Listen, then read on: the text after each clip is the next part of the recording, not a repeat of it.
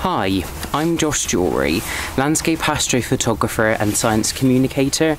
In this video, I'm going to be talking about a really portable star tracker, the MoveShootMove NOMAD. This is a really popular form of star tracker because it's very portable, small and lightweight. So carry on to watch this video and I'll tell you more about why it's such a good, portable and versatile choice for astrophotography.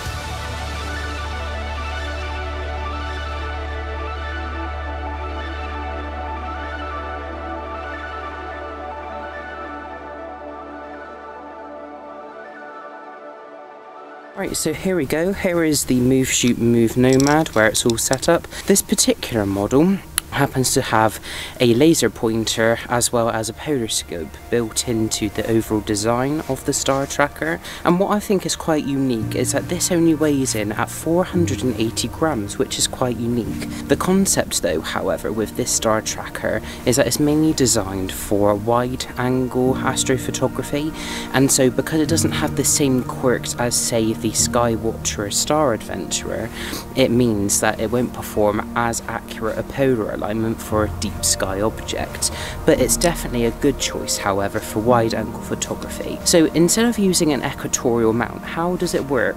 So I've got here my Bemro Tortoise 24 CLV tripod, and the idea is I take off the Arca Swiss style plate, put that on the floor somewhere, and then the idea is we mount it in place. So here we go.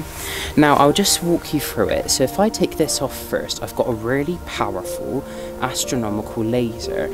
Now I must mention, when using this you need to be very careful, especially if you're near airports. Don't use it for longer than 30 seconds. The concept is you can shine up and wow, look at the strength of that.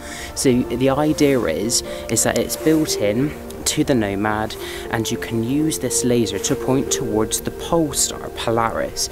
So this is specifically for observers in the northern hemisphere sky, but if you're in the southern hemisphere, the same rules apply using different constellations. So you can use Octans as the main constellation. So if we attach that back in to the Nomad, let's just take these caps off. So now the concept is we can now use our geared head to point up in the direction of the North Celestial Pole. So just make sure that there's no aircraft around, everything's good. Turn on your laser pointer and then keep working up the declination until you're pointing in the rough direction of Polaris. So this is when we're working with right ascension and declination to make these critical adjustments. There we go, so we can turn that one off safely, which is great, and we can now remove the laser. And so the next step involves this rather unusual looking counterpart. Basically, it has fluorescent material inside, so effectively it allows it to glow in the dark, which is a pretty cool quirk. And we put that on front of our polarscope, and we just tighten that in place. What we need to do next is get our equipment focused, because all of our eyes are going to behave in different ways. There it is. So what we can next use is an astronomy app. So this is when you're going to need a mobile phone for this, or you can use it online, whichever you prefer. But I like to use an app which is called PS Align Pro. Basically, you're looking for a model like that. These pieces of equipment are so clever, these apps, because it is constantly tracking the position of the pole star in relation to the North Celestial Pole. So I'm reading this map now and it's saying about 3:15 on the dial, so that's where I need to dial this to. So what we can do, exactly the same principles apply as before, is get our crosshairs aligned to that position. Right, so once you're all aligned, you see this red collar here? This is detachable. So what we can do is gently undo this element and it reveals the base plate. And so what we can do now is quite simple. It can attach to any 3/8 ball head adapter. So we just screw this part into the bottom of the bait.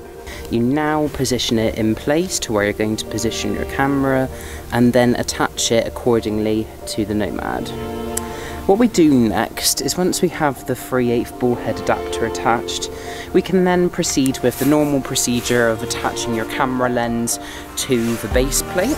So in this instance I'm going to be using my trusty Sigma 14mm f1.4. Attach that to the plate.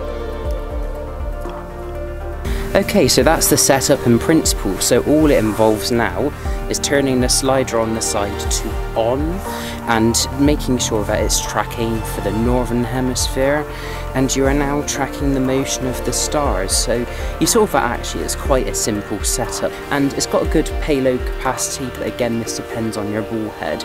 And so, you know, I'd say the Nomad, with its features like the laser pointer as well, offers a good means of polar alignment. So not only is it lightweight and an affordable option, it's a great travel companion as well. So I definitely vouch for the MoveShootMove NOMAD Star Tracker.